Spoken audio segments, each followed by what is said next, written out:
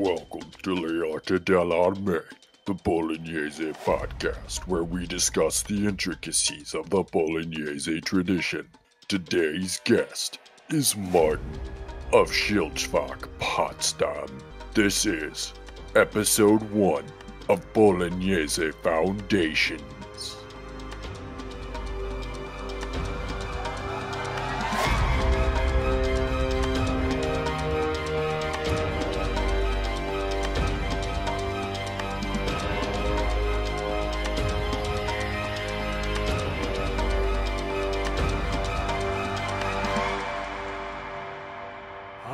Today we're going to be discussing the fundamentals of Bolognese swordsmanship. What is Bolognese? Is it pasta sauce or is it fencing? Somebody run with that. I mean, for me, it's a little bit of both. But in the end, I think that when they're prepared or executed the right way, both are always delicious, tasteful, and an expression of art. That's my answer. I think it's really one of the best fields to study historical fencing, really. Because not only do you have many sources that give you a good amount of data to work from, but it also has the Sidesword, which is just the best sword fighting system ever.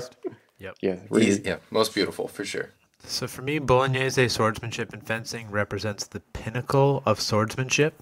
So knowledge and understanding grew and grew and grew into about the early 1500s, and then guns came along, and they wanted to basically simplify and simplify and simplify and destroy all that knowledge. And so Bolognese captures that snapshot of swordsmanship at its very peak. That's a pretty controversial take there, Steven. You're going to make some rapier people really mad. Yeah, but that's really it. Well, I was talking right? about swordsmanship, not rapier fencing. Yeah, but the Sidesword has a thrusting game like rapier. It has a cutting game like saber. It has grappling, wrestling. Has lots of companion weapons like shield, cape, dagger, second sword. So what's not to love? What is not to love? Yeah, rapier fencing is just one step above foil fencing, really. So right, yeah. But before long, the Spadone comes in, and then the sword is officially dead, right? Might as well just start whacking each other with car antennas. To be honest. Yeah, that's right. So I fundamentally agree with you there. I think that, it really does represent like the totality of the art. So let's talk about who the Bolognese authors are. I think a lot of times there's a divide in the community at writ large where sometimes you'll hear this referred to as Northern Italian fencing, and they'll kind of group all of the Italian authors in the 16th century together. And then sometimes you hear it referred to as Bolognese fencing. So why do we kind of go for Bolognese fencing, and who are we really focusing on? Cool. So my take is there are some unique things in Bolognese fencing that I have not seen in other arts. Two things in particular. A is the emphasis on the use of the false edge with the one-handed sword. I haven't really seen that in any other 15th century or 16th century arts. I mean, it's there, but it's not baked into like the DNA of it. And the other thing is the use of the posture. So the other 16th century arts that I'm aware of mostly focus on the inline kind of rapier posture, right shoulder, right knee, right foot at the opponent. And Bolognese uses the kind of earlier wrestling posture. So you have that posture, and then you have the chest open posture. So those are the two things that I think make Bolognese. Yeah, I really think there's a lot of shared terminology which makes them really complement each other. And also a lot of the tactical concepts, they shift a bit during times, like in the earlier manuscripts, like in Achille Marozzo and Antonio Manciolini, we have more that flowy kind of approach to combat, while later with Giovanni della Goccia, it's more to the point, really. So, yeah, but it's a really interesting set of sources that was also written for a wide audience. So that makes them really interesting as well. Yeah, so let's go ahead and go through kind of author by author and just give a brief take of how we view each author, just so that way people have a reference. So if they're looking for a specific text that they want to get into, they kind of have a framework of which ones might be better, what each text kind of provides. So, to start out, we've got Achille Marozzo, who published his Opera Nova, and it was published in 1536 in Modena, Italy. So how do you guys view Achille Marozzo? Yeah, so for me, it's definitely the most beautiful manuscript. It's also probably the most complete one, but it's not written for us, right? It was written for his son, who already knew all the stuff, who might have opened or might have had to open a new school of fencing. So it's more like fencing drills, and really the meaning, well, that was left for us to figure it out. So that makes it really hard as a beginning manual for us. So I think Achille Marozzo is the smorgasbord, or the buffet, and he has all the tasty little treats, but he doesn't really package it well, doesn't describe things well, sort of. You have to go through it and figure it out yourself. He's also semi-literate at best, maybe. Jarek did one hell of a job in turning that into usable English, but he is definitely the worst writer of the entire bunch, and it shows. Yeah, I definitely see Marozzo as being sort of an advanced text. I think that you need perspective from other authors to really grasp what it is that he's doing. The analogy that I like to use is that both the Anonimo and Marozzo, and we can go ahead and talk about the Anonimo next here, represent kind of what I would say is like somebody showing you a masterpiece, right? Imagine you're at a wine by design. I don't know if they have those in Germany, Martin. Do they do that where, you know, all the like middle-aged ladies get together and go and drink wine and paint? Like, and do they do that over in Berlin? Yeah, yes, so not in my circles at least, but yeah, sure. Sure they do. But you know what I'm talking about, right? So it's like I see it like it's like if you go to a wine and design. Imagine we're all going to a wine and design, and they bring and they hold up like a Da Vinci, right? And they're just like, okay, I want you to recreate this. That's Marozzo. Marozzo is showing you the masterpiece and saying recreate it, right? Whereas I see other authors like Dalla Gocchie and Manciolino as kind of teaching you the techniques, the brushstrokes, and like the finer fencing aspects. For dummies in the 16th century version. Yeah, they give you like the core foundation that you need, and then you can take that into like some of the more advanced authors. So let's talk about the Anonimo. So we've got the anonymous best book in the book, best of all the Bolognese books by far. You're not biased at all. Not in the least bit. Nope. So the Anonimo, as we often call it, is just a nickname. It is called the Anonimo because it was written by an anonymous author. The manuscript name is MSS Ravenna M345 and 346. And you're oftentimes going to hear it referred to as the Anonimo. The Anonimo is not the name of somebody, as I think it's sometimes misrepresented. It is just a way of saying that it is like it's the anonymous author. Right. It's a handwritten manuscript from the 16th century. Date beyond that is unclear. Yeah. So how do you view it, Martin? Yeah, well, sometimes I doubt if it's really Bolognese, to be honest. Because, brutal. I'm a scientist, and we don't have like clear proof evidence that it's from Bologna, because also it was discovered in Ravenna. So certainly it has like the same kind of language and the same kind of terms that are used in the other earlier Bolognese texts and also in Giovanni della Gocchie. It's also really extensive. Let's say it like that. It really has a lot of cool stuff in it, but it's also a bit of a disorganized mess. Yeah, that's real. Yeah, it does have the advantage of it works though, unlike dalla Gocchie. Dalla Gocchie is like, throw the falso and the Madrido. Okay, well, what if he backs up? What if he does something else? What if he just counterattacks it to... No, we're not talking. So, oh man. This is going to be awesome. This is going to be, it really is. This is going to be great.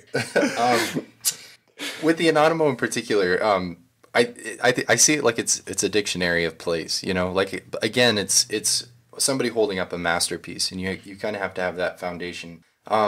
In a way, I do disagree about like whether or not like it has dubious origins, because of all the texts, especially if you read through like the foundational material in its introduction, there's so many parallels and like almost like points where he's directly lifting like things that Manciolino says are foundational things and then putting it into the text.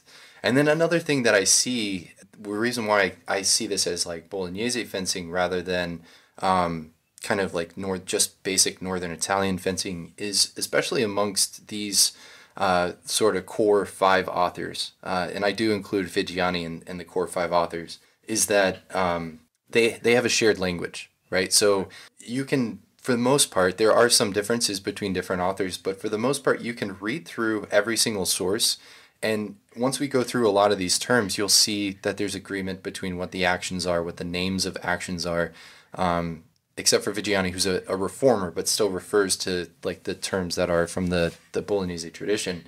And so you have this kind of common language. And so that's how I group them together, is they share that common language. Well, that also brought up the other thing I think that is defining of Bolognese swordsmanship is the extensive use of passing footwork, even with the sword in one hand, without a shield. That's very unusual for so much passing footwork to be. And I think that's also another thing that you can then look at the Anonimo and see that with Marozzo and with Manciolino and Dall'Agocchie is the extensive use of passing footwork. The big difference, I think, for the Anonimo is that it's handwritten, so it never had to go through the economics of printing. So had Manciolino not had to pay by the page to have his book printed, we don't really know all of what he would have put in there. Yeah, that's a really good point.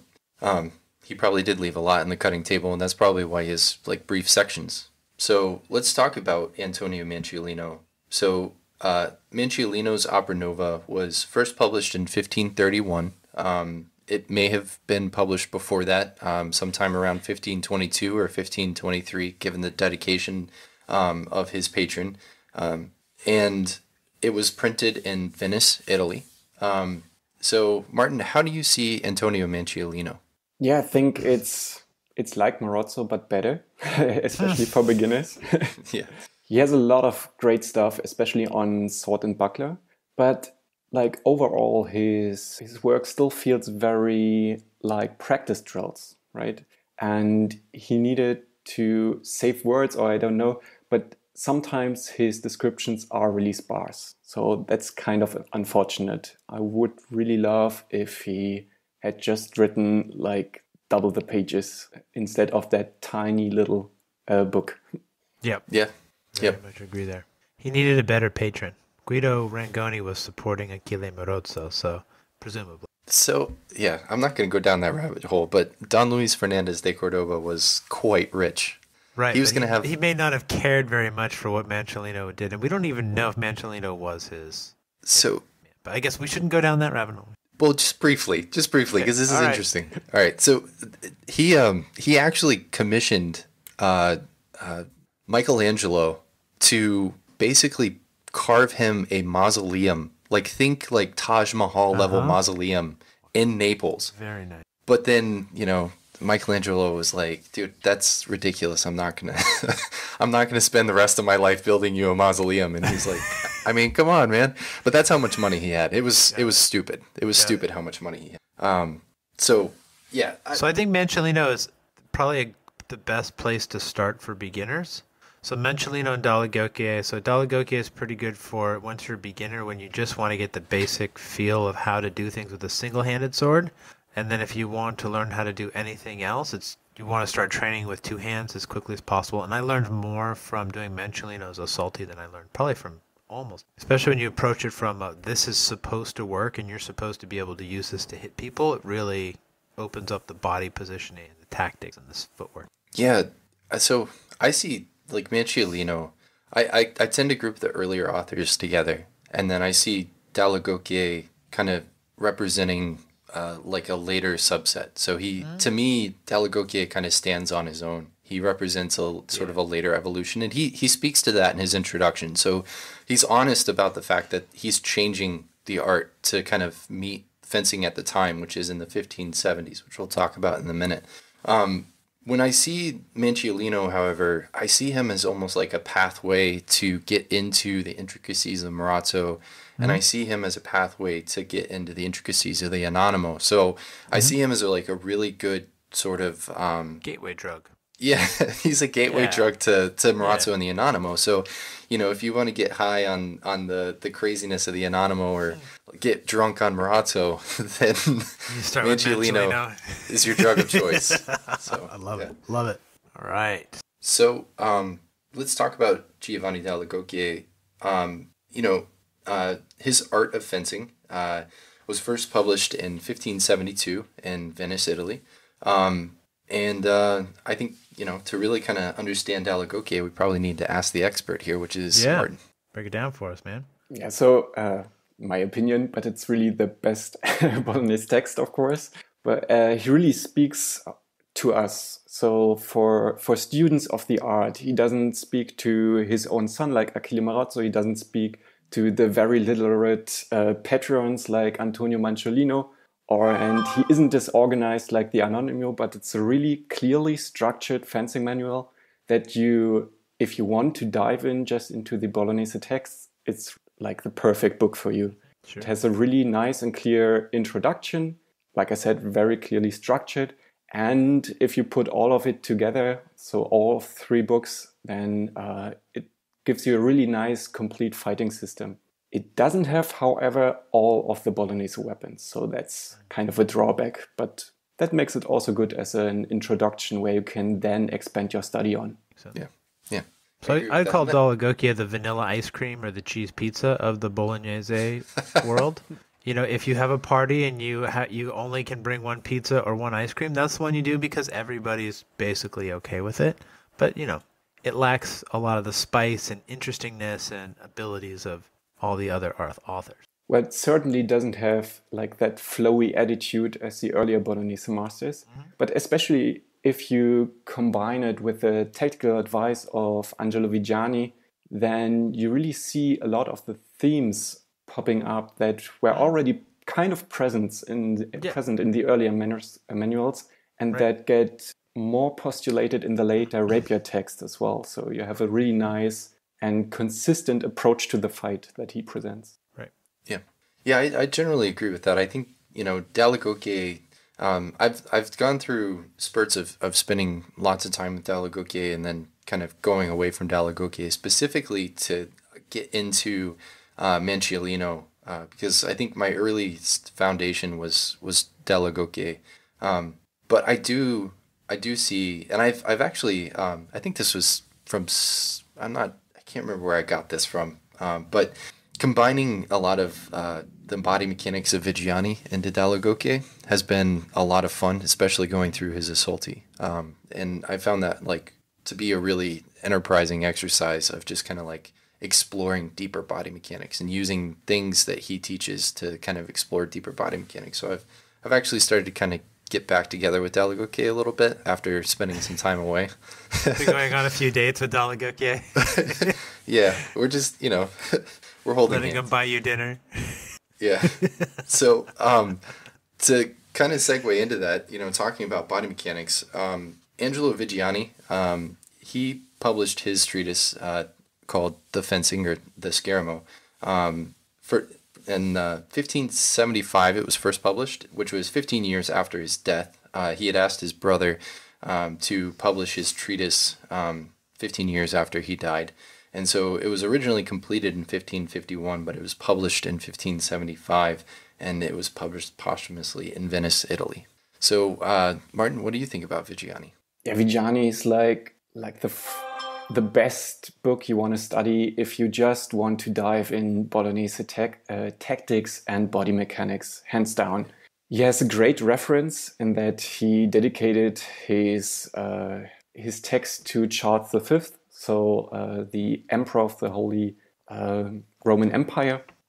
So really know that dude knew his stuff, so that makes it really interesting text. And yeah, while he is from Bologna, he kind of, I think, got sick with the terminology. So he reforms it all over again, making it even more complicated. But he also conveys really nice tactical insights in that new framing of that system. How about you, Stephen? I don't think it's right to call Vigiani a master. He's kind of like a quartermaster, half master. I mean, he knows something, but basically his primary contribution to the Bolognese canon is a very detailed description of how to throw an imbricata. That's basically what he does. It's great. It's nice that we have the information in such excruciating detail so that we can replicate the imbricata and understand the principles there too. However, he just doesn't really do much besides that. He has, he shows guards, but doesn't really explain what to do with them.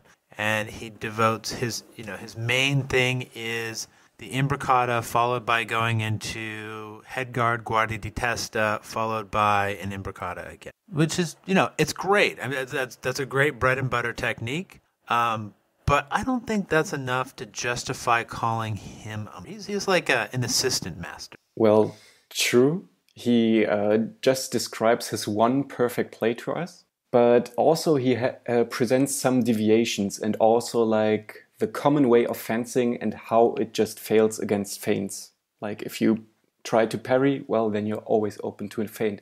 He also presents us a really nice tactical approach, presenting certain advantages that you're striving for in a sword fight that are really, if we look at the other texts, are present there as well, but he really spills it out. He does detail the advantages. That's a very good point, Martin. So he does two things. So that's, he's a really good assistant. Yeah, after Dalla Gocchie, go read Angelo Vigiani. Then go back to Dalla Gocchie. So, I see Angelo Vigiani as the Rosetta Stone of Bolognese fencing, both from his perspective of body mechanics, but also his explanation of things like tempo, which I think is the best explanation. Also, I think that his naming of the guards as kind of being a reformer, and obviously he was doing that because he was writing to a German audience, right? He's writing that for the court of the Holy Roman Emperor. And probably the Bavarian court in particular, because he references one of the Bavarian dukes as being one of his famous fencing people who do this. And so he's writing this for an audience that isn't a native Italian audience. So he recognizes that he has to, instead of convey the sort of the meaning or the name of the guards that would have some sort of a local connection, he conveys them in a way that describes them for what they tactically are. So it's a offensive guard if your point is online. It's a imperfect offensive guard if your point is offline, and his high and low. And we'll get into that when we talk about the guard specifically, because I think that he's a really good way of understanding the depth of the guards and what they mean and what they do. But just know that that's my feeling about him, is that he kind of represents that Rosetta Stone. So if you want to have a deeper look at the intricacies of the Bolognese tradition, then Vigiani's your guy. Definitely agree with that. We should actually just put out a primer on his stuff, so you don't actually have to go to the trouble of reading Vigiani, because you can pretty much reduce everything he has into a couple nice bullet points. It's very valuable to have those bullet points, but that might be a useful, just quick and handy guide to Vigiani. Yeah, on this podcast, all of the resources that I provided for you guys will be provided for our audience. So that document that I made about the guards, which is basically just breaking down Vigiani's approach using Marazzo and Mancilino, that'll be in there. All right, so real quick, before we move on and kind of move away from the authors, Darty or De Luca? Who's the founder of the tradition? Martin? I actually don't think there is a founder of that tradition, because even the terminology, well, that dates back to Fiore in certain guard names as well. The names of the strike date back. So I don't really think there's a founder that at least we could name, right, from our perspective today. But certainly all these masters share like a certain kind of root, which just can be explained by evolution of exercise, of fencing, of fighting. Okay. Yeah. How about you, Stephen? Well, I'm going to totally disagree. I'm going to go with Darty, because Darty was a mathematician and geometry. And when I teach Bolognese, I constantly teach the beginners that it's basically all a matter of geometry and creating favorable geometry. I haven't seen that kind of geometry for the most part, in works like Fiore, or in the early German ones, which were more like be strong or be soft and then go around and whatever. and less about actually moving sideways to capture the advantageous angle and then work from that. So I think Darty brought the geometry to fencing. Bologna had the advantage of having lots of really smart people, and then having also students from all over Europe bringing their arts in so that they could create this sort of unique synthesis of the best of everywhere. And then I think De Luca was the one who kind of really put the system together in a better thing. But I'm going with Darty as the cool mythological. What about you, Joshua? Yeah, and we'll have some good information coming out on Darty later. I actually found some really good details doing some research. But I personally think that it's De Luca. So, I kind of trace this back to when Stephen and I were kind of combing through Ghirardelli, and we found that we had Annibale Bentivoglio, who is Guido Rangone's uncle, where Rangone is Marazzo's patron and schoolmate. They talk about having attended De Luca's school together. And establishing a school for the training of arms for his closest knights in the year 1496 in the city of Bologna at Palazzo Borgio della Paglia. And he named it the Little Casino, or the Casino, which is the Little House. Yeah. And so I've got, I kind of see, because of the sort of proximity, the close proximity, I think the only named person that we have that links a lot of these characters together is De Luca. And it does seem like, there's kind of like this sort of redundant nomenclature that's used. We know we don't have De Luca's fencing treatise, but we know that it was called the Opera Schermo. So it was like the work on fencing. And then we have Manciolino and Marazzo both pick up on that and provide a new work of the new Schermo, right? So they kind of like run with that common nomenclature. So to me, that represents something that's kind of a sameness. And that's my opinion. So I run with De Luca. All right, so we've got three different opinions. I love it. So yeah. What do you think, listener? But that's good, right? Because a lot of times, and I think this is important to understand as people are kind of getting into this, you're going to run into situations where there's not a consensus. And it's okay to come up and formulate and look through specific things to, develop your own ideas around things that exist within the system as you develop that understanding, and to disagree with people. Because I think that, we could all kind of learn from each other's perspectives. Yeah. I think if you're not disagreeing, then that means you're not thinking. I mean, you shouldn't agree with everything that somebody else is putting out there. Yeah. Yeah. And hopefully people will disagree with what we say. Yeah, our advantage is that most of these hypotheses aren't falsifiable. So as a scientist, they don't have a lot of value. But no.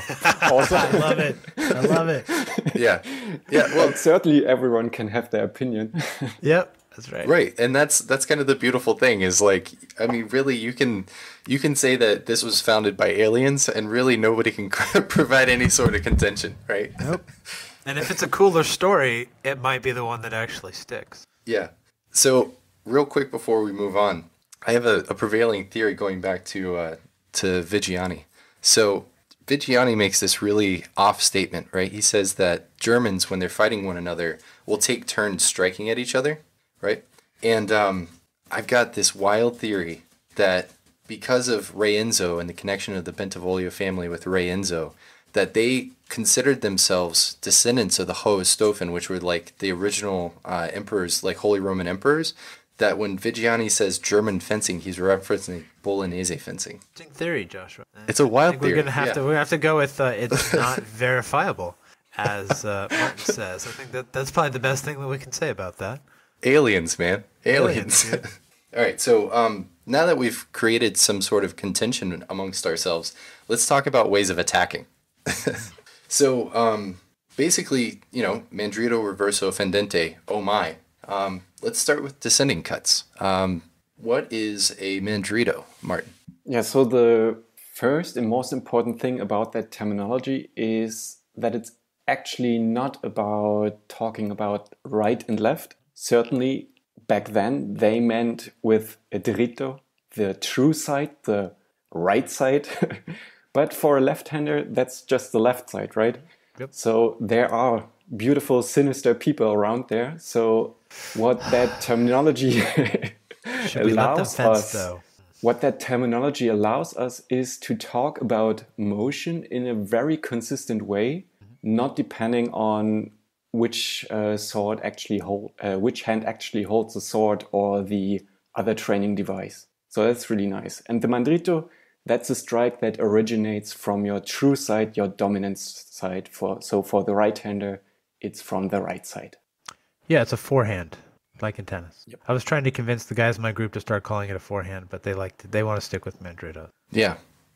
Yeah, I mean, I think there's general consensus. The one thing that there's not really consensus with amongst the text between the five principal authors is whether or not the mandrito needs to go all the way through, as in it starts from your true side and goes to the opposite side, so whether or not the arm crosses the body, or in this case, whether or not it goes from right to left, just for the sake of simplicity.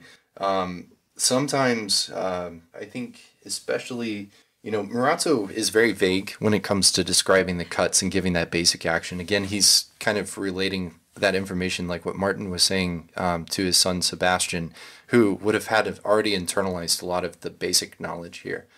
So when it comes to Marazzo's basic advice, a lot of it is predicated more around how to run a business, which is not very helpful here. Whereas Manciolino, Dalla Gocchie, Vigiani, and the Anonimo all do give us really good information. And Manciolino talks about, he actually gives us, the trajectory of the cut, where Marazzo just says, study the image that I gave you, which is his segno, which is a picture of a guy getting cut in, 5. It's actually behind Martin right now, which is perfect. Our listeners can't see it, but we certainly can. So Manciolino gives us what he says is the natural mandrito, and he says that it goes from the ear down through the knee, which is actually a fairly steep cut, and we'll talk about the steepness of cuts here in a little bit. But Manciolino also says that as long as it originates from the right side, it's a mandrito. Yep. Dalla Gocchie says it's called that because it originates from the right side. Vigiani says these blows initiate from the right side of the body, both with the right forward and the left, and we'll call them mandritos, having their origin from the right side, whether from the top or the bottom. These blows have their endings on the left side. So there, Vigiani kind of gives this qualifier that they do end having gone across. And then the Anonymous says that the mandrito is a cut that proceeds across the enemy from the enemy's left, from your right, basically, and is most suitably made by cutting his left ear to his right knee. So there we have consensus with Manciolino from the Anonimo, where he says that it's going from the ear down through the knee, which is a pretty steep cut. Yeah. It's about, 60 degrees, right? It's about 70 degrees, so I did the math. Okay. You should have seen me. Awesome, I love it. I was in the laboratory and I had a tape measure out, and I was measuring my ear all the way down right to my knee, and I was like, okay, so then if I'm going from my ear down to my knee, that's an angle. So then I have a straight angle basically going up my side. So I figured out what the length of that was, and then I plugged it in, did a little bit of trigonometry, and I found out that that's 70 degrees. So Katoa, man. They tell you you're never going to use trig. It has its uses. Yeah. Right on. All right. So 70 degrees is the angle we want for a proper mandrito. Yeah, for a natural cut. So that's what they would consider like a natural cut. Yeah, and I think that's really important to also keep in mind, because mandrito and also diritto on itself are just also shortcuts for describing that kind of motion, right? So like you said, it's the most natural thing to do, but it also could be specified to be on another angle. And most often they give us that angle with another verb or another adjective, to be fair. But sometimes they don't, and it's on us to figure it out. Yeah, and it's sometimes another thing is that it's not necessarily clear whether we're throwing a mandrito or reverso, and the source just kind of throws what is closest to what it is. So yeah, in practicality, it's not necessarily always going to work like a perfect natural cut, and you're kind of guessing really whether it's a mandrito or yeah. I think something that's interesting here that kind of helps and could help with interpretation too is as moderns, we have a tendency to think of things as absolutes, whereas the Renaissance and medieval mindset would have not believed in absolutes. They would have thought that that was a really foreign concept, this idea of like thinking of everything as absolutes. And therefore, when we say, when they say a natural cut is 70 degrees, they're just saying like that's probably when you like when an author says something like when they say a natural cut, like you give somebody a sword for the first time, their cut is most likely going to go through 70 degrees, right? It might even be that that's the most effective cut, but usually the cut and the angulation of the cut can be relative to the target or to where your opponent's sword is at. And therefore there's some ambiguity there, and it's not a definitive or a definite, which is, I think, what we have a tendency to kind of become closed-minded as moderns, and kind of lose some perspective there. I think the important thing is just to recognize that although it's diagonal, it's more vertical than it is horizontal. So it is more than 45 degrees. Yep, I agree with that. So Martin, what is a reverso? Yeah, basically it's just a reverse cut. So it's from the non-dominant side. So for the usual right-hander, it's from the left to the right. Yeah, I agree with that. How about you, Stephen? Yeah, it's a backhand. Yeah. God, I hate. Yeah, which is.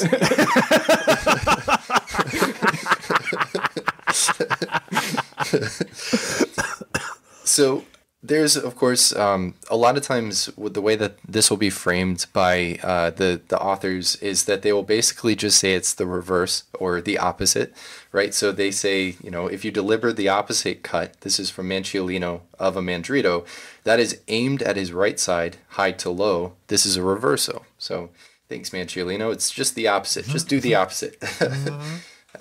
Marazzo just tells you to study a segno.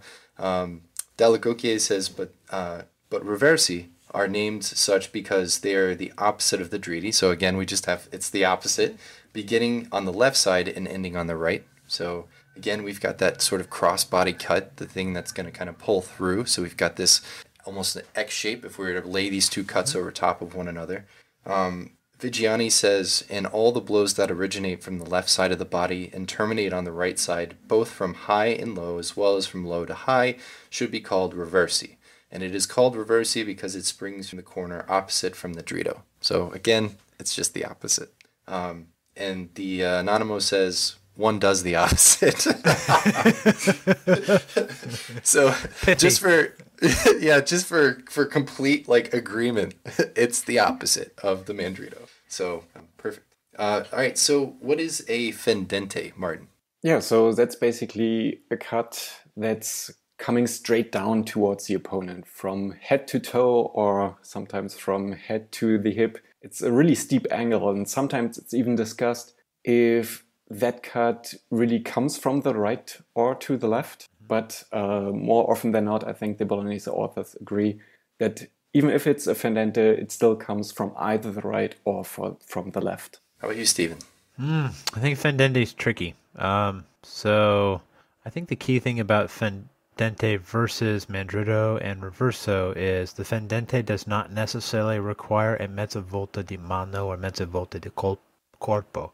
So you don't necessarily have to turn your body to make it, whereas the mandrito and reverso generally are going to require a turn of the hips, which is, as the Anonymous says, is the cornerstone of the art of Bolognese fencing. Getting those hip turns and everything in there. Yeah, maybe we should talk about that once we get to the end of the cut section, is kind of incorporating the hips and the feet in delivering cuts. I think that would be a good foundational thing. I'm going to put a pin in that because I think that is important. So generally, I think it's just, I think of a fendente as a cut that's straight down the middle. Manciolino says, if you lift your sword and place it in the middle of the two aforementioned cuts, which would be between a mandrito and a reverso, so you just put your sword in the middle of the two, atop the opponent's head, this is a fendente. Marazzo tells you to study his segno.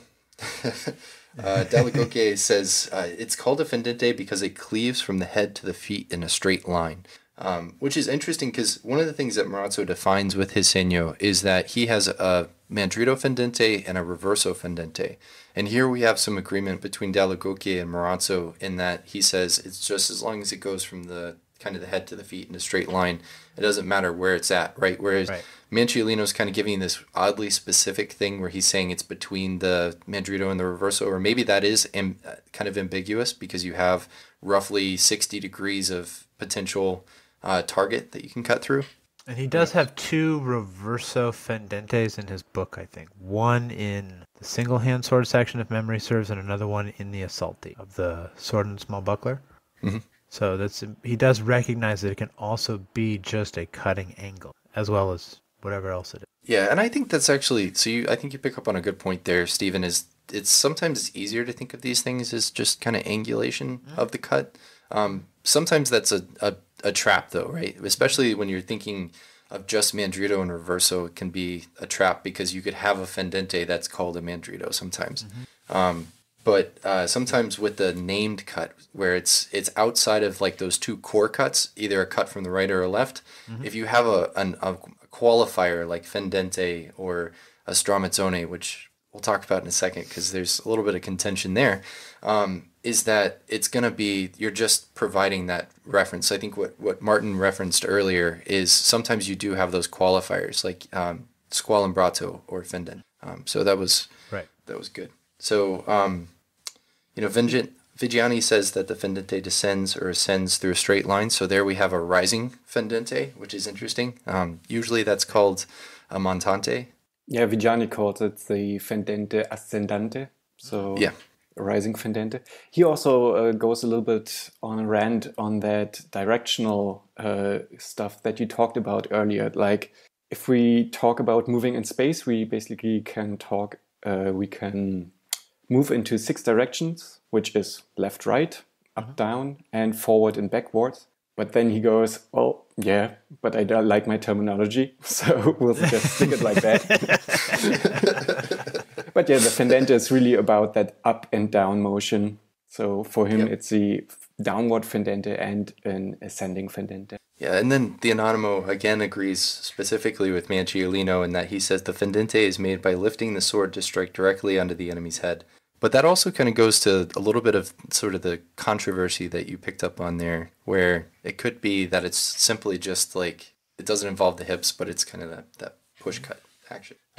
But that's probably a little too much for this specific episode. Sure. So, what about the stramazzone or tramazzone? I think sometimes we hear both stramazzone, we hear tramazzone, we hear all sorts of things with this. I mean, so Martin, what is this cut? Yeah, sometimes also in a manner of a mulinello or mulinetto. Yeah, it's basically a cut that resolves around your wrist, like a little millstone, like they described it. So it really is a cut that has its central point in your wrist. So by turning your shoulder and your forearm, basically loosening up your grip at some point, you can move that sword around your hand without moving that hand too much. It's easier from the right side, so from the true side, that is, as it is from the reverso side, where you sometimes need to bend the elbow a bit to actually make that cut. But yeah, basically it's a really quick cut that is especially used as like a kind of follow-up action when you have your sword extended. Yeah. How about you, Stephen? I think that pretty much covers it, man. You just turn it down, let the false edge go down, spin that thing around, and pop. Usually throw 2 at a time. Yeah. So one thing that I find is really interesting is if you look at sort of this, again, looking for this matter of agreement between the different authors, is they often refer to the tramazzone and stramazzone as a fendente. So the cutting angulation is that straight line. So even though you're kind of giving this wheel cut action, the cutting line of the stramazzone specifically is that vertical cut that's going to basically go straight down the middle of your opponent, which is really interesting. Unless they give you some other qualifier to sort of change that angulation, the default should be a straight cut. Yeah, I think Dallagocche is the one. He says it's like a little mill or like a little wheel. Marazzo typically uses the qualifier to let you know that it's he says it's like a fendente. With his reverso tramazzone, he says that's when he says it's like a mulinello. And he's that one's probably a little complex for what we're trying to do here to try to describe that. But generally, what you end up seeing is the point turned down in a way, and I'll kind of read through the Anonymous description here because he's got a really good description of what the plate is specifically. But just kind of know that all of them say it's a wrist cut that's delivered like a fendente. So the Anonymous says there's another method that may also be called a turn of the hand. You will be set in Porta di Ferro stretta with the right foot forward, and that means your hand will be on the inside or kind of in the direction of like the inside of your right leg for Porta di Ferro stretta. So that way, let's see. And if you turn your sword hand so that the point faces towards the ground, and you turn your sword to your left side while making a circular turn, and then you turn your sword back into Porta di Ferro stretta, this will be called a turn of the hand. And to be done well, you should do it quickly. This attack is called a tramazzone, or a turn of the hand. But note that it is also a turn of the sword. So one of the interesting things here is that he says it's often something that's done only with sword and buckler, which is another pretty interesting thing, because I think we do accords with that. Yeah.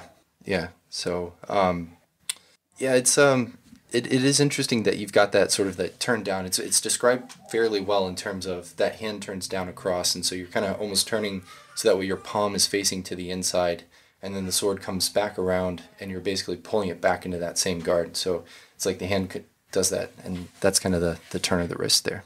Yeah, Dall'Agocchio also uses it famously for when his sword is pushed out of the line. So, for example, if my sword's pushed to my right, so towards my outside, then I'll just let the tip drop, cut around with a basically reverso tramazzone and close that outside line. And on the other side, just as well, while taking a step backwards. There's also one contentious point I want to get your opinion on, and that is, like, if we want to throw, for example, a tramazzone from the right, we can let our point drop into two directions. Basically, we can drop it on the inside and throw a strike from the right, but we could also just drop it on the outside and still strike from the right. So that's something I think that is not that clear. I agree. I actually find when I am fighting with two swords that a lot of times I will default to an outside tramazzone to deliver a mandrito. And I think that that's probably kind of heretical and not necessarily a great way to like play through. But then again, I'm not 100% sure. So Mancellino and the Anonimo have a number of feint a Molinello to throw a mandrito. So I think that's a very natural way to resolve. So you're just coming down like so into equivalent to, I think, a saber parry 7 position, so a reverse hang position. Then you're coming in, threaten something on the fendente line, which will pull their sword up, and then you just change the direction naturally. It's a very useful technique. Yeah. Okay. I just think that's what a Molinello means. Molinello means it prepares on the outside, on the right side of your arm, until you turn your arm over. On the right side, and then the tramazzone prepares on the left. I guess it's room for debate there. Yeah, sometimes I played around with... like in Morozzo's two-handed section, he also speaks of the tramanzoncello. And I thought maybe that's like dropping to the outside because it's maybe a smaller circle. So that's kind of an interesting idea as well, but I think it's fine to leave it as an ambiguous statement. Yeah, and sometimes when there is that ambiguity, so this could be a good time for us to kind of talk about like just the process of interpretation, especially when it comes to basic things, is that sometimes the best course of action is to kind of stick with the default, and then once you have like a solid interpretation for the rest of it, then come back and kind of tweak and play with variations to try to make it work to fit. So that way you have something that is successful, because you don't want to do something, for infinity just because you have like a fixed mindset on what it is, right? And so you have to kind of like almost put a pin in something and say, here he tells me to do a stramazzone. I'm going to default to doing this as a fendente, but I might come back and change it later because I might need to from a tactical perspective, right? You kind of create these pins of ambiguity, and then you can come back and address them later as you're coming through and developing your interpretations. Go ahead. Yeah, that's a really nice approach, I think. Really just focusing on the essence of the action. So, for example, dritto comes from the right, reverso comes from the left, fendente from the top, and tramazzone, well, it's around your wrist. And then go from there. One thing I think I've noticed that is helpful in interpreting and doing stuff like that is also, if you can't fairly reliably pull it off in sparring context, then definitely pencil in that interpretation.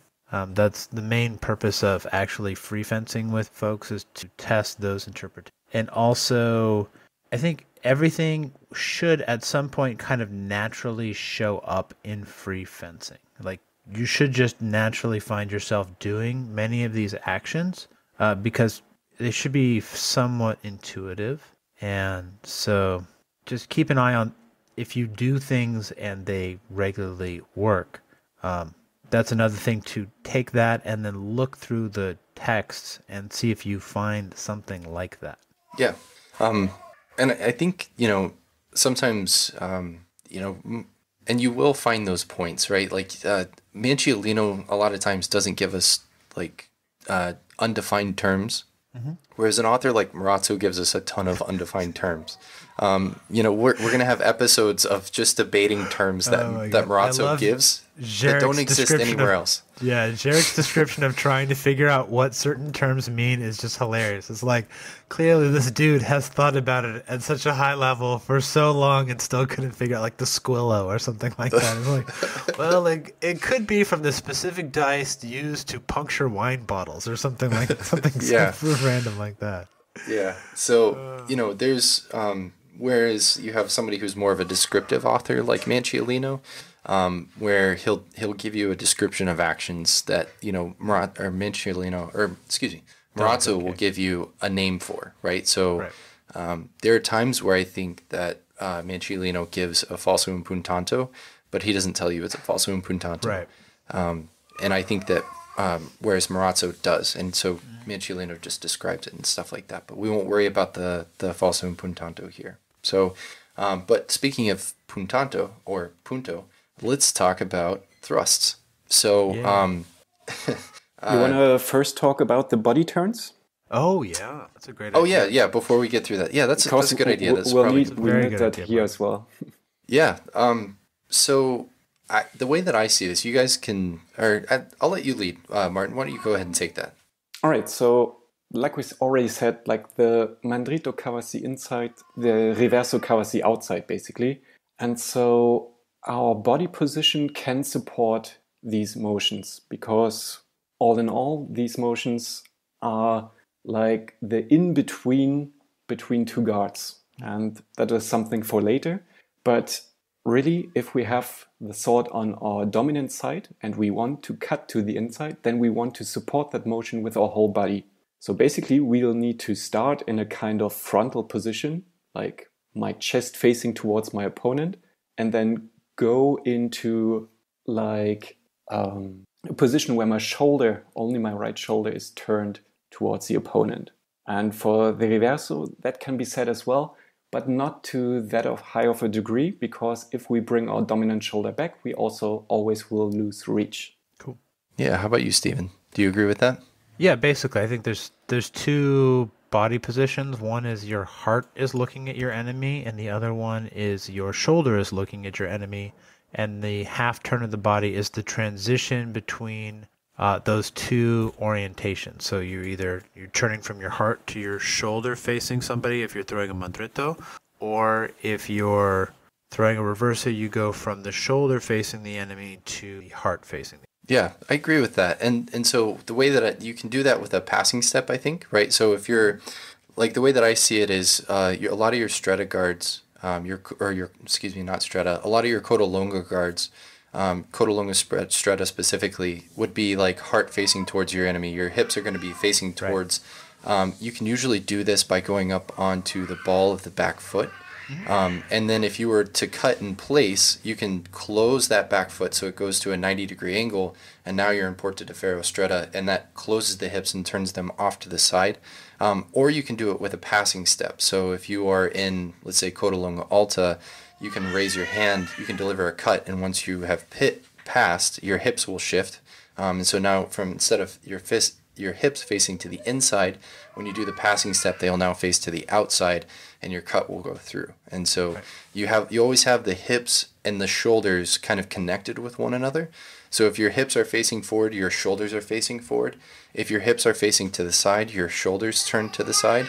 And a lot of times we see this profiling happen, or at least described by the authors as you're turning your head to face your opponent once your body's in profile. Right. And then obviously we can kind of see this in some of the images. It's a lot more apparent in Vigiani's images, but it is there, and it does seem like it's present in some of Marazzo's images as well.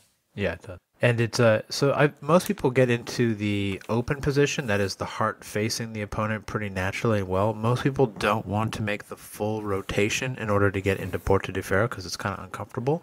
So if your opponent can see the part of your chest where your heart is, then you are not in profile enough. So if they can stab you in your heart, you haven't turned enough. Yeah, I think that's a really important point and something that we can discuss more in detail on the guard section of this podcast. That's right. Cool. Yeah. Cool. Yeah, but I think we've got a pretty good amount of agreement there, and that back foot, I think, to keep in mind, like when you're giving those cuts, that back foot really acts as the rudder, right? If you're in a static position, that back foot should really be shifting between on the ball of the foot and then closed, sort of the toe facing off to the side. Yeah, sometimes I even see like the feet and the upper torso and hips moving independently from each other, because we have all like these profiled or frontal positions with either foot forward. So basically the focus of the feet is to bring you into the right position, and the upper body supports all, and the hips support all of your actions, your cuts, your thrusts, and basically closing the line and minimizing the area that your opponent can attack, actually. And that's how we differ from the rapier kids, who don't use their whole body. Ours is all about using the full power of the hips, using your glutes for those rotations instead of just twirling a wrist around when you want to cut. Okay, so in defense of the rapier, I'll just say that, for example, Di Grassi has a very similar body position to the Bolognese authors, and he writes about the rapier. He's kind of Bolognese light. He's from and Modena. Also true. And also the Spanish masters also have like that fluid motion. They cribbed all the good stuff from the Bolognese. Yeah. It's just simplified Bolognese swordsmanship. But yeah, thank you. Yeah, and also I was meaning the Italian rapier kids. Salvatore Fabris also really likes to turn his body towards the opponent's sword. So. Oh, okay. Yeah, and that's advice. Maybe I'll save that for the guard section. So, kind of thrusting forward here. What is a stoccata, Martin? Yeah, so basically a stoccata is a thrust from below in the most general sense. It can originate either from the dominant side or from the non-dominant side. And it usually goes through an extended position where you are closing out the opponent's blade, and then moves back into a position where you still close out the opponent's blade. So you usually have that body turn in there as well. Yeah. How about you, Steven? How do you see the stoccata? I don't. I think they just throw that in there when they mean a thrust. I don't know that it's certainly not in the Anonimo. I don't know that it's a specific term for a rising thrust. I think it's quite possible that you could start at shoulder height, and that might be considered a stoccata. And then there's the whole if it starts underhand and you're supposed to get your sword up to around shoulder height before you start stepping, for me, I think stoccata just means a thrust. And the Bolognese authors avoid repeating themselves unless they're specific. I think there is somebody who does talk about it as a thrust, but it is a thrust from the right side that is underhanded and not overhand like an imbrocata.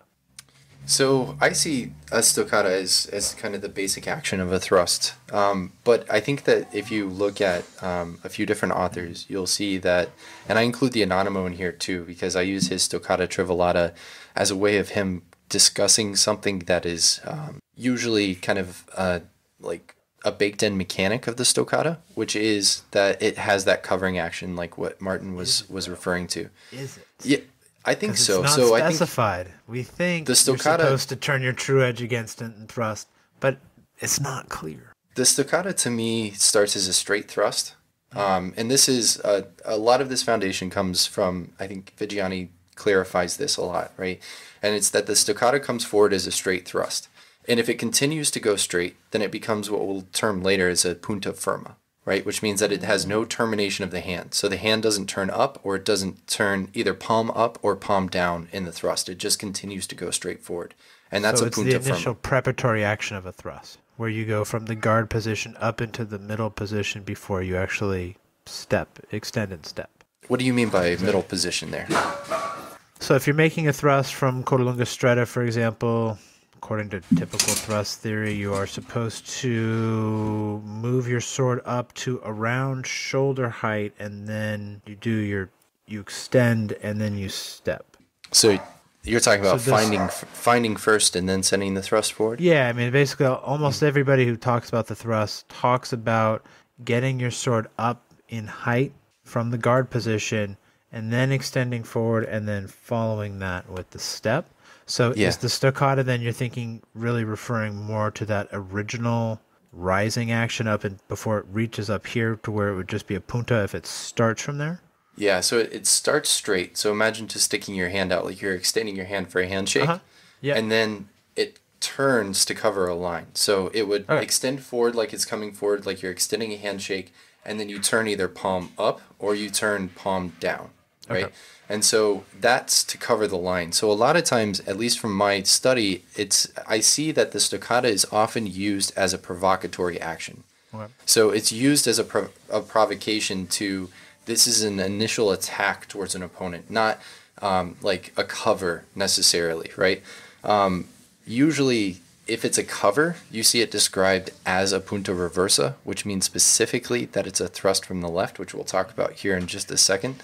And therefore, I think you're deliberately sort of taking that line first and then extending the sword forward.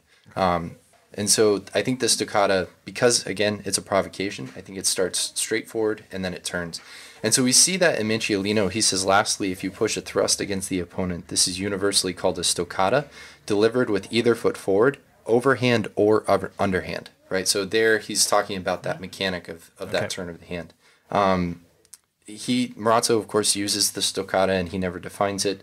Delagoche says, and that which is done underhand is the stoccata. So he's just saying it's an underhand thrust.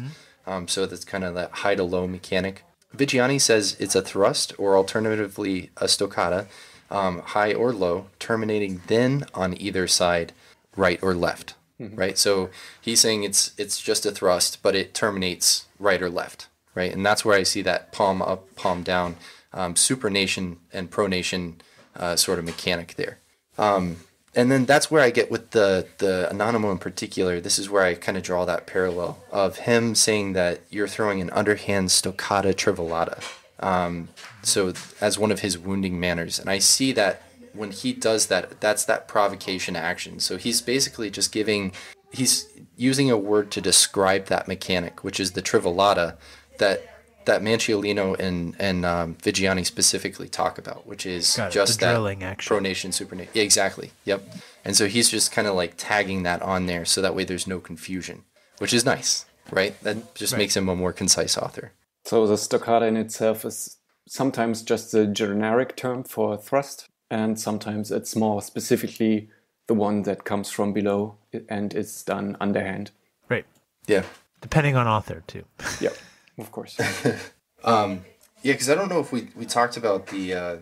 oh, gotcha. Okay, yeah. So one of the things, the notes that I put on here, sorry about that, I needed to read that for a second. So the Anonimo specifically has one part where he talks... So like when he's describing the stoccata trivolata, he says that, and then he follows that with there's the impercata, either right or left, or the fourth way to attack with the point is the punta firma, which is that straight through the middle, right? And then... and he says you'll do that, drive that forcefully without turning the hand. So his change there with the punta firma versus the stoccata trivolata is that there's just no turn of the hand, right? That's my. And so that's again, okay. So that kind of like helps to kind of defend that because I think that agrees with both Vigiani and Manciolino. Okay, so sometimes we'll see the word punta show up, especially if you're looking at Marazzo. Or you'll see this word float around, or it's used as kind of an adjective in some ways. So what is a punta? It's a point. It's a thrust. Hit him with the pointy end of the sword. Yeah, I think it's just simple as that. Sometimes it's also a ponta. It's still just the tip of the sword. Thrust them with it. Yeah, I agree with that. I mean, you can't really argue with it. it is right. Like it's the point. So you're just kind of attacking with the point. So now let's add some modifiers to it. So what about a punta drita? Yeah, so that would be then like the mandrito. It's now a thrust from the dominant side. So it comes from the right. It hopefully closes the opponent out from the right. Sometimes it's even tries to thrust around, but that's a more complicated thing that I usually wouldn't advise to beginners because that depends a lot on how your opponent reacts. Yeah. How about you, Steven? I don't know. I never used the term punta drita. So it just means point and right. So it just would presumably mean a point that comes from your right side and goes to the middle. Yeah, it's certainly way less. Sorry, go on. Yeah. No, go ahead. Yeah, so it's way less used than actually the punta reversa, which follows in a bit. So that makes it also really interesting. But yeah, I think, it's a point from the right, usually with the palm down and the knuckles up.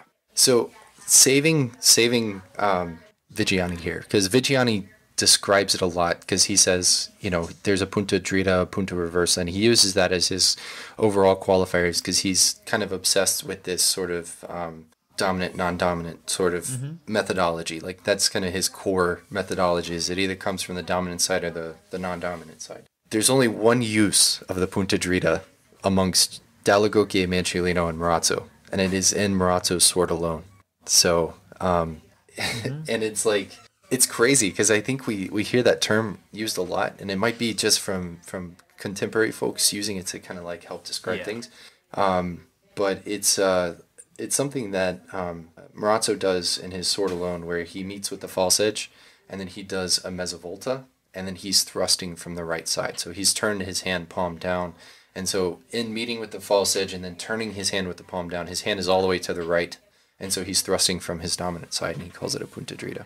So, and everybody that does sort of define what it is, because I think, if I'm not mistaken, Vigiani or Dall'Agocchie might explain what it is. I don't know. I guess he doesn't. Just Vigiani does, and he says it's a thrust from the right side. That to me is, sufficient agreement. So let's talk about the one that is used a lot. Let's talk about the punta reversa. So Martin, what's the punta reversa? Yeah, basically the way more common version, which is with the palm up or the nails up sometimes, or and the knuckles down. So this one usually covers your inside, but it also has like nice implications if you want to like actually cover yourself with the false edge or the cross of the false edge. So it's really like in modern fencing. No, in rapier fencing we would call it a quarta. Yeah, how about you, Steven? Can't add to that. That pretty much is self-explanatory. Find it with the false edge from the left side, drill and go. Yeah, it's also commonly used as a stop thrust, I think in Manciolino especially. He basically kind of cuts out the whole just defend yourself in guardia di faccia and just tells you to thrust in a punta reversa, right? So this one, to me, I actually kind of like shook a few like foundational things that I had in my head, because I think I had a notion that the punta reversa, and that was wrong. I had this notion in my head that the punta reversa was always going to be this sort of palm up thrust kind of thing. But in looking at this some more, the way that it's defined amongst all the authors is that it is simply just a thrust from the left. And when you look at like the Anonimo's use, the only guard that he thrusts from is guardia di entrare, which is a left guard. Like his hand is sort of shoulder height on the left-hand side. And he thrusts a punta reversa. Manciolino's use of the punta reversa only comes from sopra-braccio and sotto-braccio, which would be underarm and overarm guards, which we'll talk about in a little bit. And then both Vigiani and Dall'Agocchie say that it comes from the left. So thought that was pretty interesting. Yes, I'm not. I think it's also mechanically really sound, especially in comparison to the punta drita, because with the punta reversa, you're again covering your inside. So you're going into that like profile position. And if you have pressure on your inside, then your pecs, your breast muscles basically can withstand that pressure. And these are usually fairly strong. Also, being in that profile means that, well, if they disengage in a round, there's very little ground for you to cover that side as well. And some authors do that with a false edge. Some authors turn their hands into like the punta dritta kind of motion. But compared to the punta dritta, where you get, so you cover your outside. So for a right-hander, that's the right side, and you get pressure towards your left. Then you can only withstand that with the muscles between your shoulders. And that's way harder. So like the punta reversa is way more apt to defend yourself in that case. Yeah. And so I think I'm not 100% about the mechanic of always doing it as a palm down thrust. But I'm not 100% sure on that. I'm going to have to explore that further. But it's interesting, right? That it is defined as a thrust that comes from the left. A lot of times looking at Dall'Agocchie and Marazzo, and because they use it more than anybody else. I think like the Anonimo and Manciolino use it very sparingly. And between Dall'Agocchie and Marazzo, a lot of times it's followed by a mezzomandrito. So it's like you do a cover, like a specific cover, like that half cut to sort of close the line, and then the sword starts to come forward. And the sword goes to the left side to kind of control the opponent's attack, right? Imagine making a parry with a half cut, and then the sword comes forward, and now you've done a punto reversa. So it is that thrust coming from the left. And there you do have that built-in sort of palm-up mechanic, which is, like what Martin was saying, very mechanically sound. The palm-down mechanic on the outside when you're extending your arm out is always dangerous because it's a weak angle. If you kind of hold your hand up, and you turn your hand palm up, and you try to move your wrist side to side, because of the way that your muscles are contorting and twisting, it tightens the wrist, right? Whereas if you are wrist down and you try to move your wrist, and you have that palm down, the wrist is loose because you're not turning and contorting the muscles there. But if you have a small buckler, it doesn't really matter. True. But it becomes a weak angle, right? And so that's the weakness of your body mechanics there. And of course, like what Martin was saying too, it's also about the larger muscle groups that you're engaging too. Like once you've got the pec flexing and kind of like under tension, then it becomes like you're creating that solid structure. Yeah, I think Manciolino only uses it from sopra braccio, and so only uses it with the sword and small buckler. Yeah. And having a weak angle from when the sword and small buckler can actually be disadvantageous. Can be advantageous because it facilitates the follow-up tremazzone. Yeah, so he usually from like sopra braccio and sotto braccio, the overarm. So I don't want to get too into the weeds before we get to kind of like defining the guards to like confuse people. But yes, you're right, Stephen, in that I think he's generally doing it from what are wide guards, and he's okay with the fact that he's taking a risk because he has a buckler, which a lot of times you'll see. More risky actions happen when you have a secondary like defensive implement or offensive implement in your hand. Right. Yep. But I think it's good to remember that there's also a guard in the Bolognese system that is very similar to the mechanics of the punta reversa, and that is guardi di faccia. So sometimes that might just mean do a punta reversa. Mm-hmm. And Manciolino in particular absolutely relies on guardia di faccia. It is his exit and his cover for almost every single action that he gives.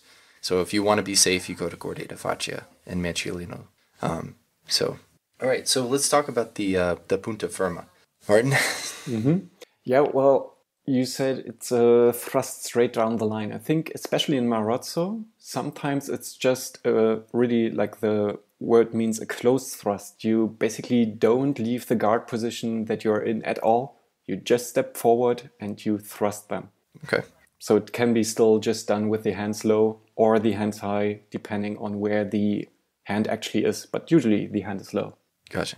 Steven? Yeah, I mean, it's not drilled, so it's usually going to be, you're just pushing through their sword. So it probably implies that you have some sort of weak angle on them, or you have some sort of body positioning angle so that you're able to just push through. Yeah, and that's kind of how I see it. I see it as a thrust that kind of goes straight down the pipe, and then it lacks that termination, mostly from the definitions from the Anonimo where he says that it doesn't turn. and then Vigiani as well, who says that it'll go straight ahead rather than turning up or turning down. All right, so the punta firma is defined as that kind of straight thrust. Now let's turn to the mighty imbrocata. The most important and the most perfect attack, at least to Angelo Vigiani. And to be honest, it really is. Usually, by most authors, it's a downward thrust from the dominant side. But there are also, I think the Anonimo talks about it, that it can also be delivered from the left as well. So in essence, it's a downward thrust. Also sometimes referred to as the punta sopramano. So Stephen, what is a punta sopramano? What does that mean in Italian? That just means an overhand thrust. Yep. And so we see that also with Marazzo, and because I think Marazzo only does the names the imbrocata one time, and he just says it's an overhand thrust. I think the two sources that use the imbrocata the most are the Anonimo and Dall'Agocche. So Marazzo and Manciolino don't really use it named a lot. Marazzo does name it one time, but usually he just says an overhand thrust. And then Manciolino describes it but never names it. I do love the Anonimo's description of the... like a lightning bolt. Yeah. Yes. Yeah. Descending like a great force, like a bolt of lightning. Yep. That's amazing. Yeah, and he does a lot with the imbrocata. A lot. I love how he's really big on the imbrocata from what is a tail guard, which is just the coda lunga e distesa, coda lunga lunga, where you let the sword go behind you like a tail guard, and then it comes back up in various different ways that we'll talk about in the future to then come in with a descending thrust to their chest or their hand. It can be very, very brutal. Now, so Stephen, when you do the imbrocata, do you always do the termination aspect of it, where you turn, the thrust comes in and it's like you're in a palm out position, so it's coming from high to low, and then your palm turns down, so you basically start in like a high guard and then you finish in Porta di Ferro stretta, or do you so finish? I do the imbrocata in so many different ways that I can't sum it up. I love the imbrocata, and we could do an entire episode on the imbrocata. But I have various ways of doing where you're actually coming sometimes a little bit from below and then rising into their chest and coming down like that. Or the most useful one, I think we can all kind of agree on this, is where you find their sword on the outside with your sword, wrap that false edge over the top, and then just drill that baby in. Mm-hmm. There's nothing like the feel of somebody's sword helplessly sliding out of the way as they desperately try to hold off your thrust, knowing there's nothing you can do as you drive it into their belly. Oh, it's a great feeling. Yeah. How about you, Martin? Do you usually add that sort of defensive termination aspect at the end of it where you're turning into Porta di Ferro? So that really depends on where the opponent's blade is, right? So I'm really surprised actually that, Stephen, you don't like Vigiani that much, because he basically gives us all the mechanics for the imbrocata depending on where the opponent's blade is. So either turning, pony. Not turning. He's a one-trick pony, man. you can either engage the blade or thrust around the blade. You could thrust around shields. You could thrust around armor into the neck. So it's really also a hard thrust to parry, because especially if you're a right-hander and fencing against another right-hander, that thrust, it will just be a point moving towards you. It's really easy to miss with your own defense with a mandrito or a reverso. So yeah, and then when you do, you just succeed in putting your sword into presence so that they can drive your sword away with the power of their imbrocata. Yeah. Another important point, because it's so hard to parry, it really doesn't entice the opponent usually to just strike you at the same time. Right. So that makes it also, like, from a historical, psychological view, makes it really interesting. They have to react if they don't want to die as well. Fortunately, usually people just react by backing up and then backing up again and then backing up some more, so that you can't even use the imbrocata. It's kind of sad. Yeah, but they got shamed, so that's fine. Yeah, I'm just talking about in a modern context. In the past, yeah, they have to suck it up and stay there. Real shame. Yeah. Also, that's where like the ring is for when they step out. Right. That's right. fine as well. Yeah. Oh, I like the Anonymous take on that with his, well, I think it's his 21st play, where he basically lets that imbricata go to the hand. It's like he threatens the imbricata and they start to pull away. Mm-hmm. So he thrusts that imbricata to the hand and lets it go wide, so that way they come back. And then he basically does, Vigiani and Dall'Agocchie's sort of core mechanic of rising back up into it and then driving that imbricata again. Yep. And so it's like he sets it up with that provocation of like, he knows they're going to pull away from the imbricata. So once he's up there, then he attacks that shallow target. So that way they try to counterattack. And then he just gives them the imbricata again. And he's like, I'm going to get you with the imbricata. No matter what you do, I'm going to hit you with this play. Right. So we're going to have to talk about how to defend against the imbricata in one of these future episodes so that people will stay and defend against the imbricata, because there's can be some great fencing that arises that begins with the imbricata. There's a lot of really fun stuff. Yeah. I mean, one of the core, I think, forms that a lot of people learn, especially when they start out in Bolognese fencing, is how to attack and defend in various guards from Giovanni Dall'Agocchie, sort of his more elaborate form. And that has a defense against an imbricata. Yes, certainly.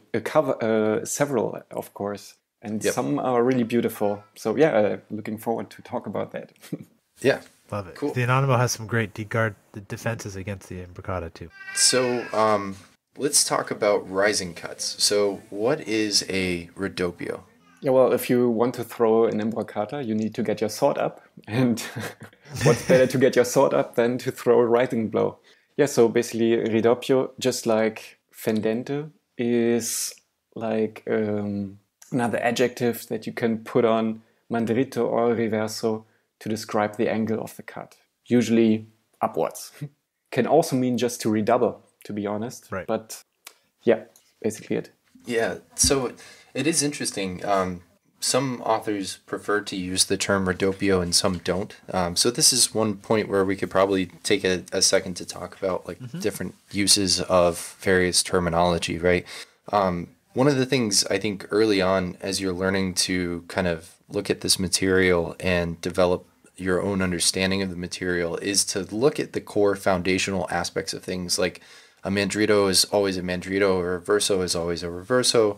The stoccata is usually a thrust. Talking about a punta, it's usually a thrust. Like these, there are some fixed terms that you can kind of familiarize yourself with. And then there are some that are sort of those qualifiers, right? And they're the add-on type things. And here a ridoppio would be sort of that one of those named actions, right? Whereas the good thing about the ridoppio in particular is it's defined as a true edge rising blow. When it's not used, the authors that don't use it, like Anonimo and Manciolino, both just tell you to throw a rising true edge. So they'll say throw a rising mandrito or a rising reverso. And if they tell you to throw a rising mandrito or a rising reverso, they're telling you to do it with the true edge of the sword. So, having talked about the true edge, where it sometimes gets a little more complicated is when we start talking about throwing cuts with the false edge. The real edge. Right, and we should probably talk about what the true edge and the false edge are, since this is a beginner episode, because I think sometimes that can get confusing for people as well. So, Martin, what's the true edge of the sword? Yeah, so true edge, false edge, that's basically the first heading of Giovanni Dall'Agocchie. And it's basically if you put the sword in your hand and you have one edge in line basically with your second knuckles and the other edge is basically towards the base of your thumb. And usually if you just point it in a relaxed fashion forward, then the true edge will be in line with your second knuckles, so that will be pointing downwards, and the false edge will be pointing upwards, so it's on the side of the base of your thumb. The falso is then employing that false edge, which is really awesome and kind of unique to like those systems deploying swords with two edges. So really making use of both of them, and also especially with the one-handed swords, where it can be sometimes difficult to throw that true edge ascending cut from the right, so from the dominant side, the mandrito ridoppio. There the false edge can really serve a nice and mechanically sound purpose. Yeah, how about you, Stephen? Yeah, the false edge is what it's all about, especially in the one-handed sword. So I think the best test of somebody's skill with a one-handed sword is the facility with which they use their false edge. And the false edge is great in so many ways. You can't even go off on it enough. But basically, it's one of the key things that makes Bolognese swordsmanship Bolognese swordsman. Yeah, and it's interesting because like there are so many different defensive mechanics, but also offensive mechanics with that false edge, like what Martin was talking about. And there's a lot of creativity in using the false edge too. You know, I think about there's a named action in particular, which is rising and falling. What is that in Italian, Stephen? Oh, alza e tira. Elsa e tira. Yeah. Elsa e tira. So that action we see both Manciolino and Marazzo talk about as being sort of this core component of Bolognese fencing is the action of rising and falling. And it's rising with that false edge and then attacking with the true edge. And so it's like you're clearing your opponent's sword with the false edge, attacking with the true edge, rising and falling. And they talk about that as being a core mechanic. And of course, there's also like the core defensive mechanic. But then that's typically done from your non-dominant side going towards your dominant side. So it's going across your body. It would be from from Porta di Ferro Stretta, which we'll talk about. And so it's this kind of, think about having, where before we were talking the hip profile. It's like your hips are profiled off to the side and you're going to turn with your hip mechanics. So that way your heart goes facing away to facing towards your opponent as you're kind of throwing this rising and falsing type action. Right. But there are interesting uses of that same angle from the open position too, from Codalunga Stretta and Codalunga Alta, looking to find both on the inside and the outside with the false edge. Mm-hmm. Yep. And so we see a lot of attacks originate, especially from what we would consider low guards or Codalunga Stretta specifically, start with either the false edge.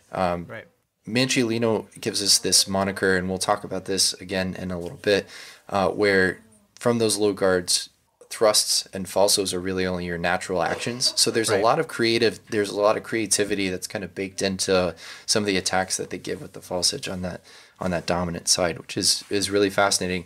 And I think it's important to emphasize what Martin said is that trying to cut with the true edge from the dominant side again creates that weak angle that we were talking about before.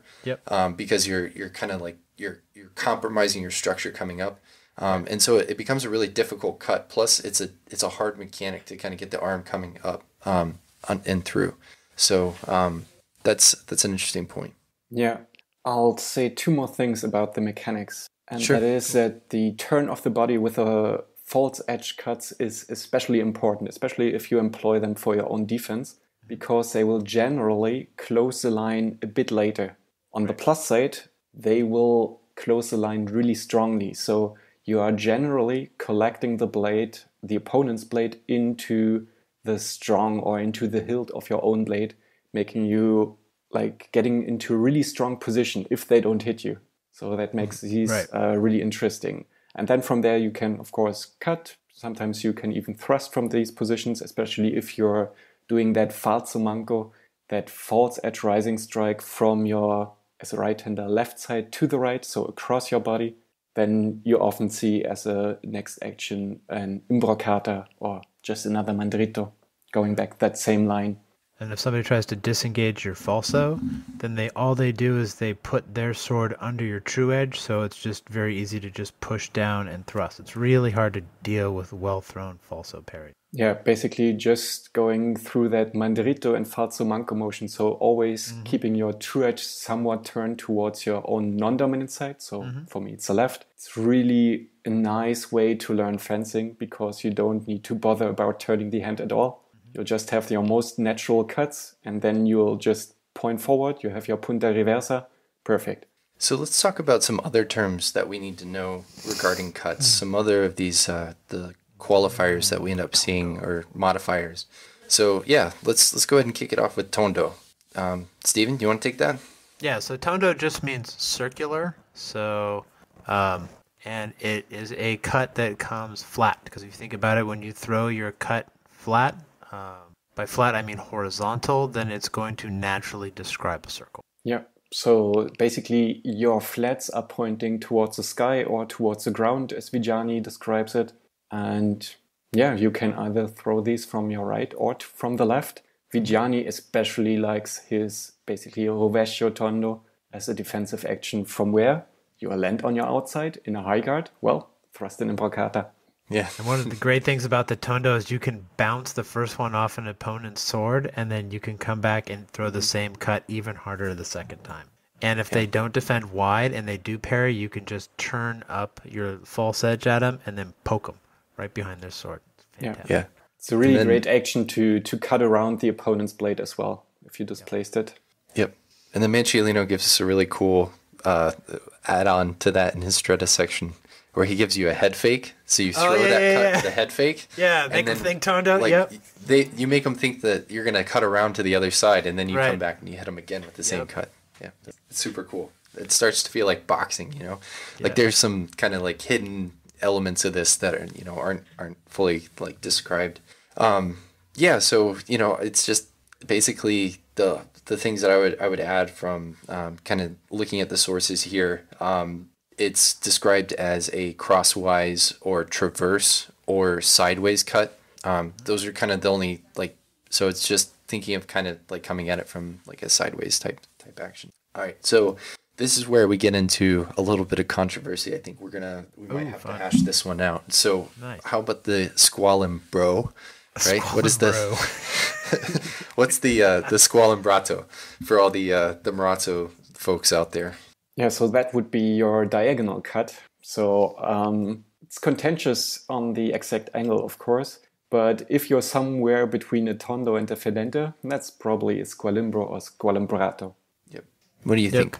So I mostly just study the anonimo, and he doesn't even bother describing squalimbro. So it's essentially, if it's not described, it's squalimbrato. So if somebody says throw a mandritto, they mean throw a squalimbrato unless they specify to do something. Right, and that's kind of the interesting thing is I'm wondering, and this is, you know, kind of getting into the weeds a little bit here, but is the squalimbrato or the squalimbro, as it's defined between Delagoche and Marazzo, as just a natural cut? In that you have Delagoche saying, but one calls the squalimbro, which goes through diagonally, that is from the adversary's left shoulder to his right knee, right? And so this is the reason I pulled out my my tape measure, is because this is what I wanted to figure out. And this angle, at least on my body, is 60 degrees. Ooh. Right? And so a lot of times I think, especially amongst the HEMA community, and like the cutting aspect of things, when people talk about target cutting, like traditionally in Japanese martial arts, the traditional target cut is a 45-degree cut, and that's how you kind of prove your proficiency with a sword. And so I think there's kind of been this like false baked-in narrative, especially amongst the cutting community, that maybe the squalimbrato represents a 45-degree cut, or something akin to that, maybe like more of like a 50. So it's kind of like coming through at a more of a horizontal mechanic. But I don't see that, and I think Delagoche is the only one who actually defines it. And by my calculations, it's 60 degrees plus, so it could be even more depending on your body type, because he says that it goes through the shoulder down through the knee. That's how he defines it. So I thought that was pretty interesting. Yeah, I'm not sure how much the cutting stuff applies to Bolognese swordsmanship, since we always attack, or we're supposed to always attack fairly weak targets. There's not really a lot of body cuts. And I mean, I haven't studied it, but I don't know how hard you have to hit an unarmored head with a sword to effectively do damage to it. That might be worth studying. Mm-hmm. But also, I've hit my own self with a sword and managed to mess myself up pretty hard accidentally. So I don't think that you have to hit somebody in the head with a sword very hard in order to get your cut to do something. What were you going to say, Martin? I also just want to add one mechanical point, and that is... more often than not, we are dealing with an opponent's blade and not only with their body. Exactly. And cutting from a bit more above tends to lead your sword to be above as well, and not only being on the side. And being above, especially if the hands are low, is generally a good position to be in. Right. Because if we really want to mess somebody up, we just want to stick them with the point. And it's more important, I think, just like Martin is saying, that it's more important that you land firmly on top of their sword and in control, so you can threaten them with your point and they can't threaten you. Yeah, basically it's a mechanical advantage of their weak shoulder muscles against all of the weight of your upper body, and also a geometrical advantage where their sword is sticking to their hand, which is sticking to their shoulder. So basically their range is described as a circle around their shoulder. So they have less reach below as you have above. What do you think, Joshua? Yeah, I agree with that. I think that in general, I think the Squalembrato, as it's described, reminds me similar of Manciolino and the Anonimo, kind of saying that, defining what a natural cut is. And it seems like it fits within that same mechanic. But I do think that there's ambiguity in terms of angulation of cuts depending on the target of the opponent. I think you're always going to try... especially when you're attacking a horizontal target in particular. Right. I think that you would want to go, so if you're like cutting at the neck or even like trying to cut into the shoulders, you might cut more at a 70-degree angle. But if you're cutting at somebody's arm, maybe you want to cut more crossways. I'm not exactly sure. You might have to create more angulation depending on what kind of wound you want to deliver to your opponent, and specific things. I think one of the most important things though is not necessarily always the angulation of the cut, but more of making sure that you're following through and you're drawing through with your cuts. So that's my biggest thing about like just cutting mechanics in general. Mm-hmm. So here's a wild theory, and that is, what is your goal with that cut? If you like want to displace the opponent, like knock them over because they're in armor, then maybe a more horizontal cut would be appropriate, because then they don't have the ground basically to support their body weight. They get lifted off and they fly to the side, like the German Tverhau, for example. And if you really want to penetrate their armor, maybe they are lightly armored, then usually you want to cut at a steeper angle, because then their body can't move out of the way that easily, and you'll really cut into them or thrust into them with an imbroccata, which is also where like the tatami mat cutting is way easier if you go at a steeper angle, as if you go, for example, from below, where you are basically throwing that tatami mat through the air if you're hitting with a flat at least. Yeah, I agree with that. Yeah. So okay, so let's talk half cuts. Mezzo. The seam's half baked. Dun dun dun. All right. So what is a mezzo mandrito? What's a mezzo reverso? Martin? Yeah, sometimes these are also referred as imperfect cuts in comparison to the full or perfect cuts. So yeah, basically it's when you don't cut through your opponent, but you cut towards your opponent, leaving your hand and especially your blade in between your opponent. So this is way better if you only have your sword to rely for your defense. I think Manciolino talks about this as well, that you should probably just do half cuts. And especially if the distance gets closed and the opponent has their sword pointing towards you, then you'll probably want to leave your point in presence as well. Yeah, that's actually a good point, right? So if we were to describe like a perfect mandrito, we would almost describe it as going from a high guard to a wide guard, like a low wide guard, right? So it would be the porta di ferro larga, which means our point would be pointing towards the ground. So our cut would go all the way through, and the length of that cut starts to narrow from the bottom to the top until it comes to the exact middle, depending on our location of how close we are to our opponent, right? So the closer we are to our opponent, the less our sword is going to travel, whereas the closer we get to our opponent, the more it's going to stop in that center line. Yep. Curiously, the Anonimo has one or more instances of a mezzo mandrito that end in porta di ferro larga, in a wide guard with your point facing the ground. Now, he could have just misspoke or miswrote, but maybe it just can also refer to a shorter cut. So that cut also starts from a high guard, or maybe does it start from a middle guard? I think it starts from a low guard. Okay, so from a straight guard to a wide guard. Yeah, from the middle to the low side, that would be a half cut as well. Yeah, so that's also called a half cut, which is interesting because I think at later points he does define a half cut as something that leaves the sword in presence. So one of the fun things of studying this is they say things, but we shouldn't take them too exact. Yeah. So I've actually got a kind of a content or sort of a counter theory to that, or at least an interpretation aspect of it. Okay. When you are looking at a text, the endpoint of your guard tells you, because you're always going to cut between two guards, right? So I'm going to start in one guard and I'm going to deliver a cut and it's going to go to another guard. Right. So the finishing guard that I go to is going to be indicative of where my opponent is at. So a little bit later, we're going to talk about measure, right? Sure. And if I try to attack my opponent with a mezzo mandrito and I'm just trying to give a half cut that controls the center, right? And my opponent takes a full passing step back, then I will let that cut travel through and it'll go into larga. And even though I cut a mezzo mandrito with the intent of it making a half cut, I'll let it go past and basically go wide because my opponent has fled. Unless you're trying to invite them, in which case you might throw to a wide guard for the express purpose of getting them to attack you. Right, but they would have to change measure in that, right? So a lot of times you'll see, like Marazzo does this a lot. Like he'll give these cuts that he says go into Porta de Ferro Larga with the sword alone, right? Which is really unique. It is the one source that we have that actually shows a lot of wide play with the sword alone, right? Dalagoke mentioned, other than the Anonimo, sorry. Okay. Yeah. I was going to say, there's about 2/3 of the Anonimo, but yeah, okay, sure. We'll go sorry, with that. yeah. So, but like you don't see it with Manciolino, you don't see it with Dalagoke. Dalagoke mentions it, but he says that it's something that the ancients used to do, and he's talking about Manciolino, Marazzo, and perhaps the anonymous author here.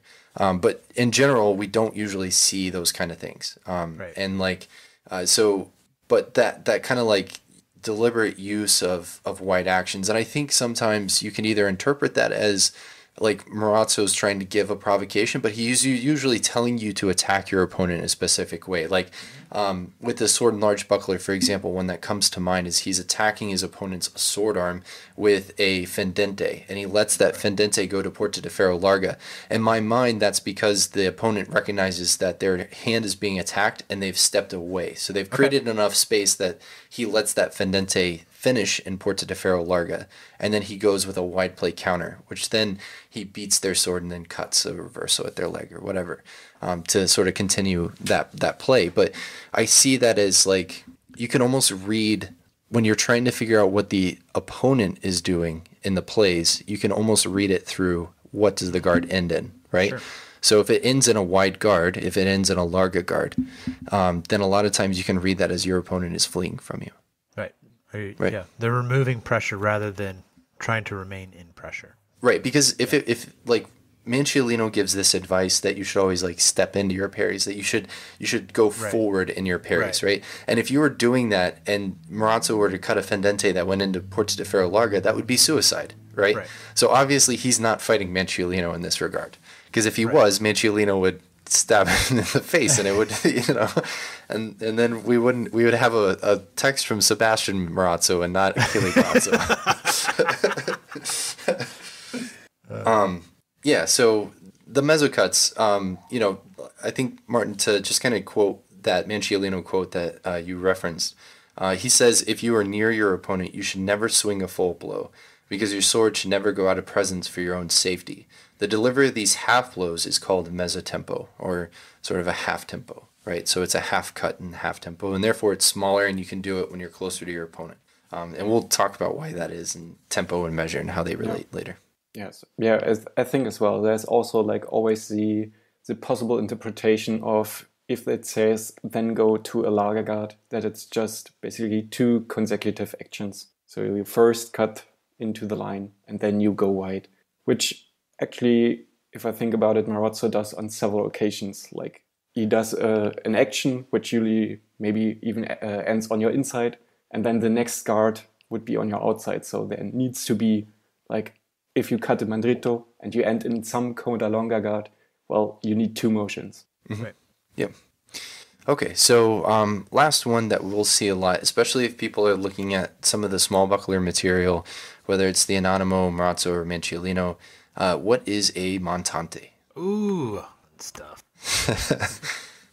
Well, why don't you take this one, Steven? Yeah, You seem take it. enthusiastic about it. Love the montante. The montante is great. So the montante simply just means first a directly rising blow. So the opposite of a fendent, right? So if you can imagine, the cutting line would go up through the opponent's nards, or where the nards would be if they are not a man, and right up through the middle. And so it would go up there. It's a really interesting blow, especially if you're using a buckler, because your false edge, when you use that, will pull any strikes in directly into the buckler. And so you can actually have a lot of fun with this. Try this if you have a buckler at home. Just walk directly at your opponent, making your arm make giant windmill motions with your sword rising up directly up to your buckler. It's very disconcerting for people who aren't used to it, and a ton of fun. And then, I'm going to just throw this out there, and then you can also transform that montante, as all the Bolognese authors do, or almost all of them do, into a thrust, which is so much fun. It's like, I've seen it described as you basically coming back for like you're rolling, like you're about to throw a bowling ball, and then you turn up and you drive a point right up into their chest or something like that. Mm-hmm. What about you, Martin? What's your take on the montante? Yeah, I think you got it pretty good. It can be a really threatening strike to throw, especially if you have a buckler or another defensive implement. If you don't, you probably want armor. Yeah. Because, well, it leaves your upper body wide open. But actually, like in other sources like Pietromonte, we see it with a two-handed sword and probably in armor. So it can be definitely a viable action. And I think he talks about turning it into a thrust as well. Mm-hmm. The levada. Yep. And then, I think interesting point here, Stephen, is I think from Guardia Alta in the very first section of Manciolino in book 1, when he's talking about how to defend against somebody in Guardia Alta, he says, by the way, if you want just a general defense that will always work, you just throw a montante. Yeah, that goes that goes back into Guardia Alta, right? And he's like, this is just a generic defense you can always use, no matter what attack your opponent throws. You can just do this. And also, if you just make those windmills really fast and hard, people just, again, get very disconcerted. Like, this doesn't compute. Like a spinning I ball haven't seen this before. It's a giant spinning. Yeah. I don't know if you guys have ever fought somebody who does Godinho with two swords before. It's terrifying. They're just spinning balls of death. Like, everything about them is just like there's always a sword coming at you, and it is the most terrifying thing. It's just like his whole thing is just like stringing together these continuous attacks. That sounds like it's a really threatening blow, and just like the Imbrocata, it's also really hard to parry. Like if you want to block that line, you per definition need to bring your own point offline. Right. Yep. Because you'll need to some way hold your sword in a horizontal fashion. And that is a parry, which just allows your opponent to continue to attack you.